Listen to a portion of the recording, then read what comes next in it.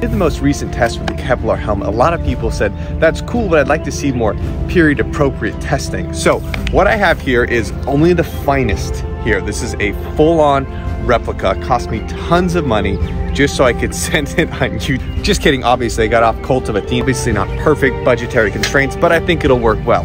Underneath it, I'm gonna put this melon here. Right up on top of it there. It caved the helmet in a substantial amount into this a little bit, but get a slow-mo footage of that shot.